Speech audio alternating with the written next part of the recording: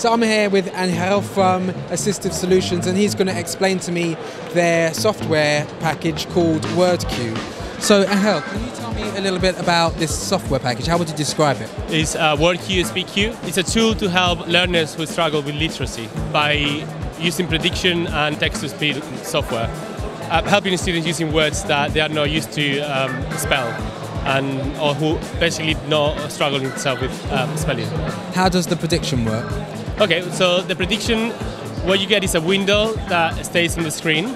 Okay, as you type, the window will begin to predict words. Okay, you can even misspell it, put the characters in the wrong place. The software will still suggest the right word for that, the right spelling for that word. Okay, you can easily select the word just by pressing the key number and continue typing. So what's the worst? I mean, you spelled that pretty badly, but what's the worst you could spell it? And let's see how good it is at predicting what the word is. Okay, let's try.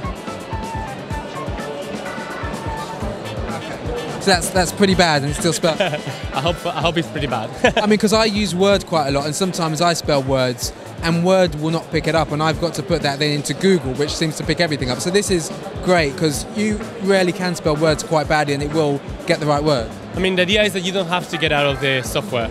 Okay, you can write continuously without having to distract yourself from what you're doing.